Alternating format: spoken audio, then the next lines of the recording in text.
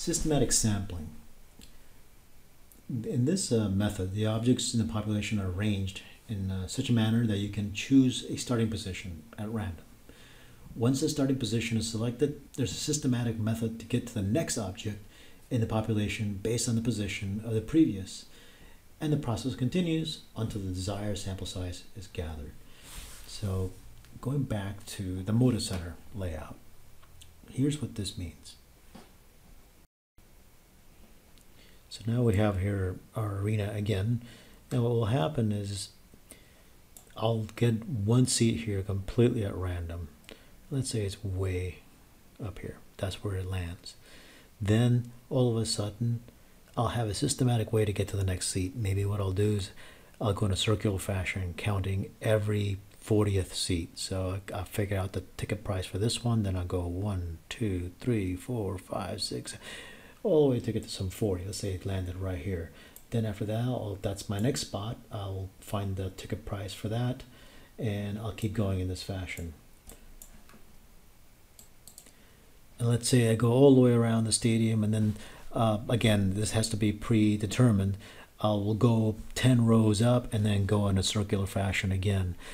Go another 10 rows, go in a circular fashion. If I reach the top, like I count 10 and then it lands me at the bottom.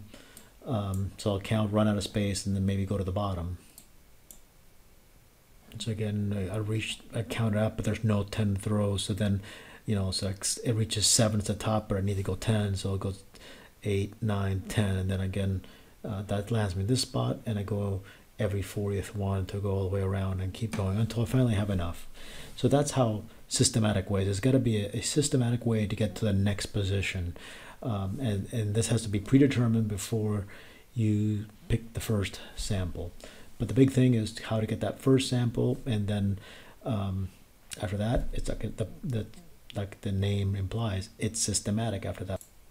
So for example, here I have all the sections, all the rows, and if this row doesn't exist for that section, then I'll just find another one. And then the seats, and again, the seats may not exist for that row, but I'll just find until I get one that does exist. So again, just to sample that, I got 86 here for sections. So I'll just do something like this, rand between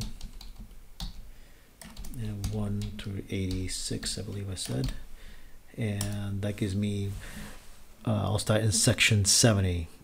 Oh, sorry, I said section 70, right? Oh, man. So section 70, or that's 318.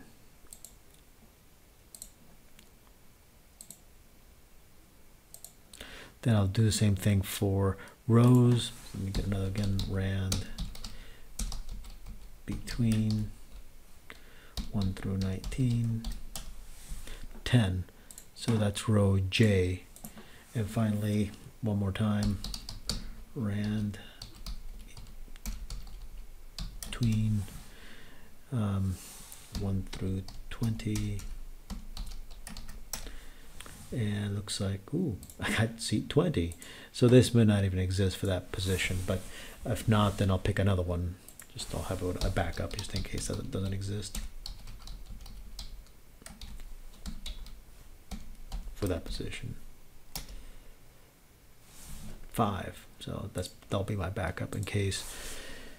And now I can go back to my stadium. So I got row J, seat 20, 318.